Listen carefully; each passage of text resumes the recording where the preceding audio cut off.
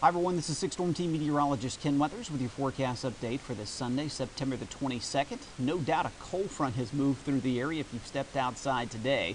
Water vapor loop basically shows kind of the moisture in the atmosphere. It's like an x-ray. The brighter, the whiter, the green, that's the moist air. But this darker black, but even more so this orangish brown, that is extremely dry air, and that's what's settling into the area today.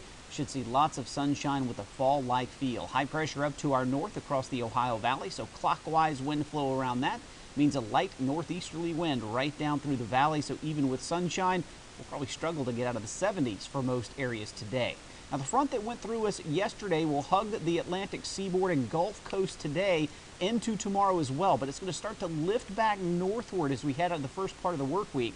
So a few thin clouds across the area for Monday, but high pressure really still in control.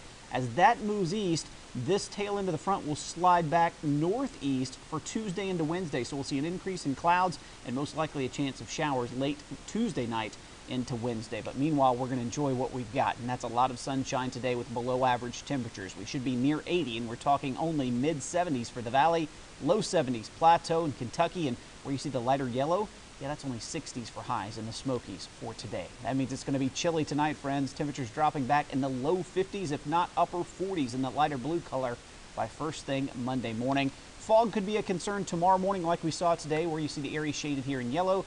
Could be some pretty thick fog for that Monday morning commute, so you may want to allow yourself a little bit of extra time. Plateau looking for high around 72 degrees, picture perfect with sunshine there today. Southeast Kentucky looking great as well. The fog that we had is out of here by mid-morning. Looks great by the afternoon, 70 degrees. Mountains will see upper 60s with great views, a great day to hike. Just don't forget the light jacket with those northeast winds at 10 to 15 miles per hour. And for the valley, should be great. Highs right around 75 degrees. Get out and enjoy it. Here's what I was talking about with that 7-day forecast. The tail end of that front building the clouds back in across the area Tuesday. A few scattered showers in here Wednesday, but will dry out and warm up late week into next weekend. The next Vols home game against South Alabama. I think it's a 12:21 kickoff Saturday. Should be just fine. From the WATE 6 Storm Team, I'm meteorologist Ken Weathers.